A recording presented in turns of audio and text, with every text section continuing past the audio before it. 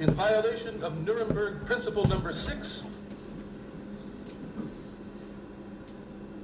the globalist criminals who have commandeered the American government wage naked aggression, thinly veiled, now against several countries. First against Afghanistan, then against Iraq, now against Pakistan, and that will be escalated into a full-scale war. And then against Libya. And God help the nations of Europe who become the accomplices in crime of these hegemonic wars of aggression.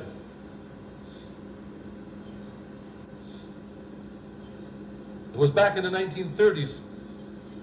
Hilaire Belloc spoke of the future resurgence of Islam, and how they will rise up and attack Europe again. I read about this in the 1970s. And I remember the revelation made by Our Lady to Sister Elena Aiello. And she spoke of how regions of Italy will be utterly devastated by a North African Arab attack. And already back in the 1880s, St. John Bosco spoke of that evil which will come from the south. So I put the question to my friend and I said, what possibly could stir up the Arab peoples to such vengeance against Italy? And the question was taken to that privileged soul, and the answer was given, because Italy will create a provocation that will produce this response. Well, first, Italy has allowed foreign powers to use bases on its territory to bombard Libya. So we no longer need to wonder why the Muslims of Northern Africa will be itching for revenge against this country. And when the Italian people find themselves being slaughtered in a jihad, in an Islamic holy war, they will have the government to thank for that. And so will the French. And so will the British. And the British need not even worry about enemy forces wearing turbans invading their country, because that invasionary force is already there. I have been living in London on and off now for 6 years. And there are nothing but turbans and Islamic veils everywhere. Our Lady foretold that these countries will undergo dreadful bloodshed. And when there will be a financial collapse, when the French are fighting the French and the Italians, when Britain is totally crippled, then the jihad will strike. And it will strike in Italy, in France, in England, in Germany. When Europe is overturned in chaos and bloodshed, then Russia will come in to pick up the shattered pieces of Europe.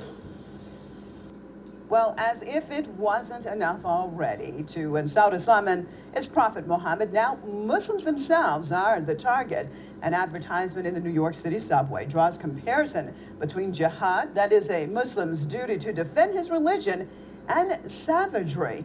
Well, the ad that's been posted in 10 underground stations across the city urges people to be on the side of, quote, the civilized man in his war with the savage. At the end, it asks people to support Israel and to defeat jihad. Of course, I have mixed feelings about it. You know, it's disgusting, it's despicable. I have to laugh as well. You know, the use of the word savage is just so, like, classically colonialist and everything that she really does a lot more harm to her cause than good. I find it incredibly offensive. I find it racist. I find it an incitement to intolerance.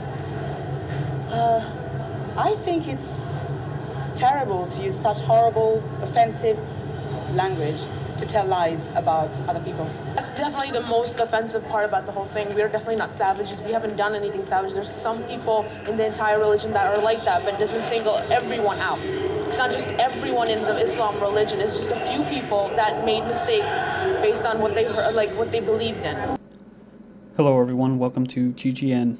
Today is Wednesday, September 26, 2012, and I'm Darko. Alright, so just a quick comment on that video.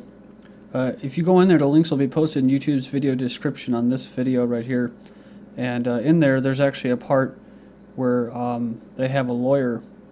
I believe it's like a Jewish lawyer. And he gives basically his say on what, well, I don't see what the big deal is. This is our First Amendment, right? And the problem with that is that last video, the anti-Islam video, Innocence of Muslims, they made a mockery of the Prophet Muhammad. An entire religion was supposedly at first reportedly done by an American Israeli or a Jewish guy that received a lot of Jewish money. Now, whether that was true doesn't really matter. It was a divide and conquer strategy. We know that usually Zionists, that's what they do, and that's what the New World Order, the powers that be, use. So it's just kind of funny, though, because like they made us, this Mark Glenn, I think that's his name, is posed a question by the Press TV correspondent, and she basically asked him, well, what would happen if Muslims try to put up an ad saying, tying the Israel with being a terrorist state or a sponsor of terrorism? And he said, well, that would never happen. Of course, it would never happen, right? So they like the lawyer, if you look in the video, they like to play that stupid game, right? And if you go out to California, you can't actually criticize Israel in the United States and California now. They're actually passing a law that says you cannot criticize Israel. If you do, you'll be deemed anti-Semitic. So there you go.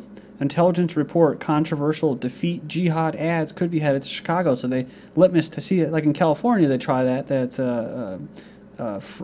chilling free speech, as they say. Then in New York, they try it over here with a Defeat Jihad ad, and then the litmus test, and they bring it home into the Midwest to Chicago. So that's why they would do it. So I have a lot to cover in these two videos. I'm going to cover the Middle East and Syria, Iran, and that. Cover the Iranian president's speech, and then get into Turkey and other parts of the world, Mali. Journalists arrested for defacing anti-Muslim ad in New York subway.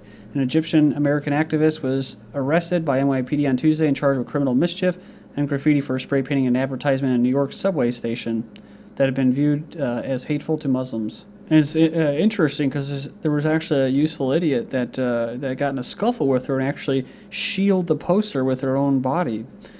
So yeah, she's been chastised by both pro-Israel Anti-Defamation League and the Southern Poverty Law Center. And actually there was an advertisement that was placed in the Florida election campaigns with Netanyahu appearing in the ad in Florida.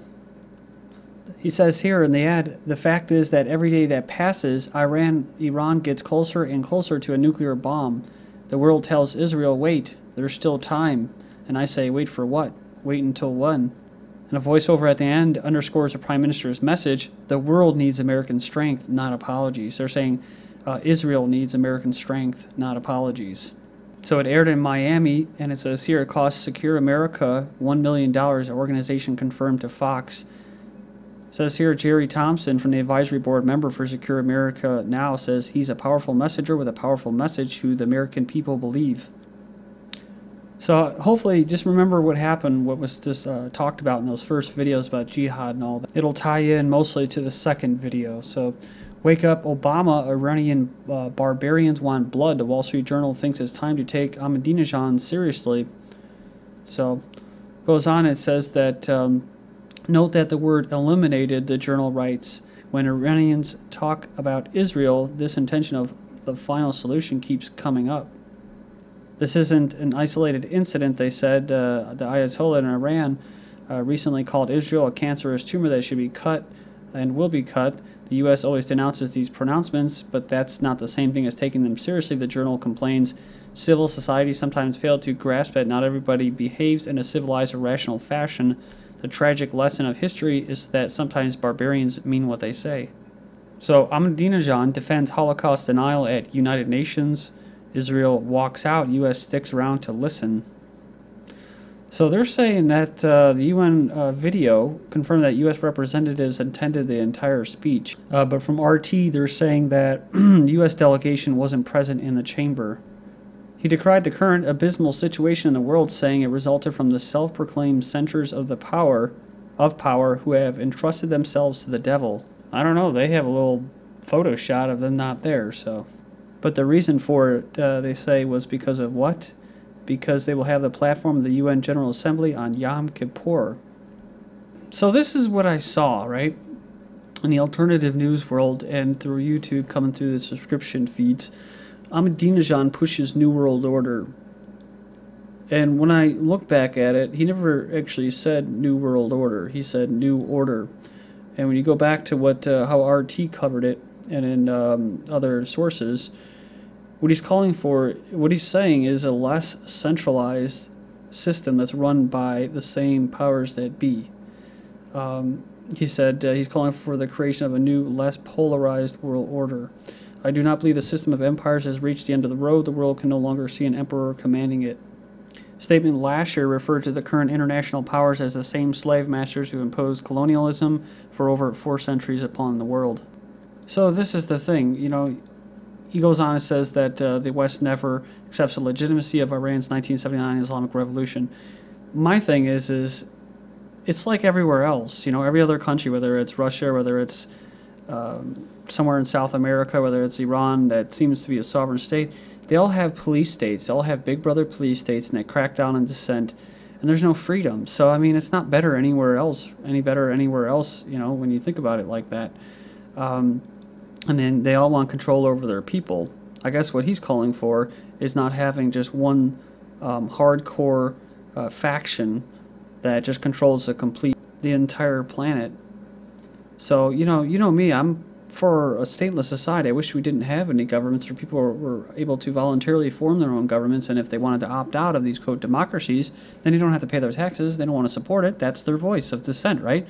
No, their only voice of dissent is that, oh, you can vote for candidate B, or you don't have to vote, but you won't have a say, so you can see the racket of it. But yeah, it's pretty crazy, because I don't know, you know, it's like I don't know if this guy, I mean, Iran could actually be a bunch of people that are, for the most part, sovereign, but they're headed up by what? They're headed up by possibly a New World Order, a cultist, not even a puppet. He may not even know what he's doing, an infiltrator or something like that, way up at the top, you know, to go on there and make all these incendiary remarks. And they just play the whole nuclear card, and, I mean, I honestly think they have nuclear weapons, but at the same time, I think that they have the right to possess them to defend themselves and their sovereignty. But at the same time, are they in the hands of the West? You know? I don't know. It just seems like they all are. So, as far as a New World Order goes, it's there's just an order, and it's constantly changing and evolving. So, is there a New World Order coming? It's already here.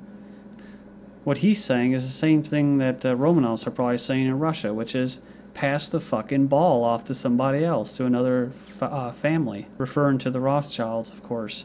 So we'll continue in part 2 of this news bulletin. Sorry, I wasn't able to just keep moving and moving and moving.